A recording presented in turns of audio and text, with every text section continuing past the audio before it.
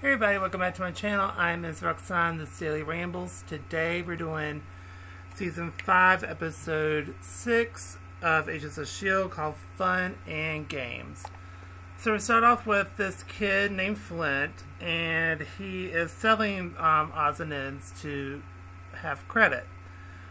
So he's doing that, and then the Kree gets gets Flint, and then basically the Kree are gathering all the kids and are trying to put them through Terrigenesis. You have Enoch gives the rundown of everyone in the room to Fitz and tells them of his cover. And then Fitz finds Simmons and is basically professing his love to her and everything that's happening. And she can't hear a single freaking word. And then Cassius wants to keep an eye on Fitz, talking to Sonara about it.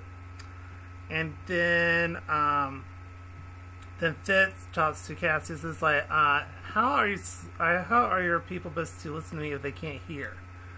So he deactivates the sound, so she can actually hear now.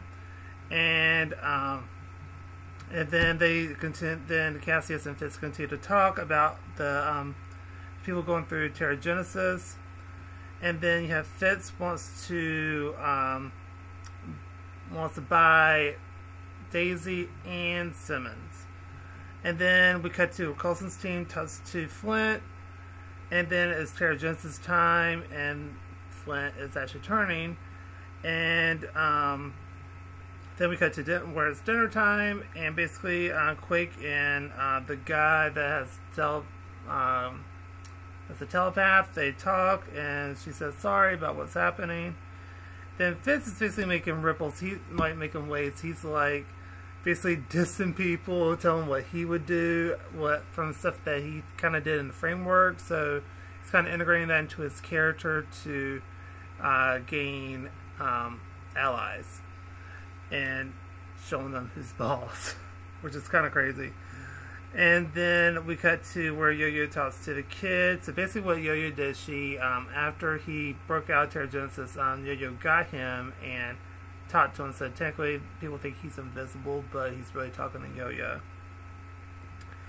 And then we cut to the battle between Telepath versus May. So we thought she died in a previous episode. At least that's what I was thinking. I was like, I hope not, but thank God she didn't die. But that was an epic fight scene. That was insanity. I love that fight scene so much. And then Fitz stopped it. And then we have Tess get stopped by the Kree. So basically their plan was to take Flint, put him into the brig of a ship that that basically collects all the dirt and turns it into fuel and stuff like that. So basically that's what they wanted to do. So she gets stopped by the Kree, and she kind of covers for him. It's like, I hadn't seen the kid, and it was just a business relationship I have with the kid and not anything else. And then you have the guy, I guess I don't know what you call it, the guy that runs the tower downstairs or whatever. Bust Cole's team and everyone in there, and then we cut to where Sonara kills Ben because they find out that May is also from the past, and so he does not like liars. So Cassius tells Sonara to kill him. So she has those on 2 balls, and it goes flying and kills him.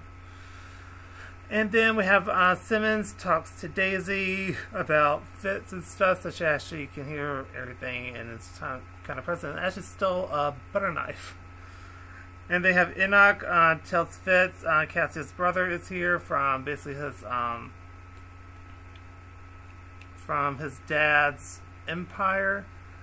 And then we cut to where the kids' powers are coming in. Basically, the guy that's torturing Coulson's team, they're getting tortured pretty bad. So Flint starts to react, and he's starting to throw rocks, basically like telekinetic with just rocks, and it can shape rocks into a boulder and kill the guy. And then we have a cut to where Fitz is pissed at Cassius because he thought he had a fighting chance to bid for Quake or Daisy. They do like Quake the Destroyer of Worlds or something like that. And then, hang on, I'm getting ahead of myself. So the brother wants her to battle against a Kree warrior and offers up Sonara, and so Cassius, being the person that he is, he agrees to it. And and then we cut to where they took out Tess and hung her up, and so that's kind of crazy. And then it's Daisy versus Sonara, and it's like a really epic fight scene. Like, I loved it. And so they finally do the diversion, and then basically what's crazy is Simmons literally tries to slit Cassius's throat. Like, what? And made it look like he is dead, but I don't think he is. But to show the preview for the next episode. Anyway, getting ahead of myself. And so then basically Fitz shoots everyone with the icer and escapes and hits the button that activates the force field. And so basically Fitz jumps out, and so does Simmons, and they all get out and with Daisy, and they try to escape. And that's the end of the episode. That was an amazing episode. I really, really, really enjoyed it. I'll give this an A+ episode. And one thing that I thought was interesting that I didn't include in the in my notes and stuff is how basically how Fitz was building a connection with Cassius, and how Fitz had to play basically the person who was in the framework, and had to basically use that type of knowledge and that type of brutalness into this episode to compete with the people that are bidding. And I thought that was a really interesting power move, and how he was trying to bond with Cassius so he can have a leg up and to buy Daisy and Simmons. So I thought that was a really interesting episode, dynamic between them. So I thoroughly enjoyed it. I loved the fight scenes. They were stupendous, to be quite honest. I was thoroughly impressed. And this is also Clark Gregg, who plays Phil Coulson. This was his, I think, his first time directing the episode, or I think, correct me if I'm wrong in the conversation down below, but I really enjoyed it. I thought that was a great episode. So, awesome job to you. I really, really, really liked it. So, I'm very excited to see what's going to happen next. And also, I forgot to mention May, to stop the fight between May and the telepath. Fitz stopped the fight between the telepath and May, and they basically took her out and put her on the upper part of the base and sent her to the surface of the Earth, which is like a big pile of rock, basically.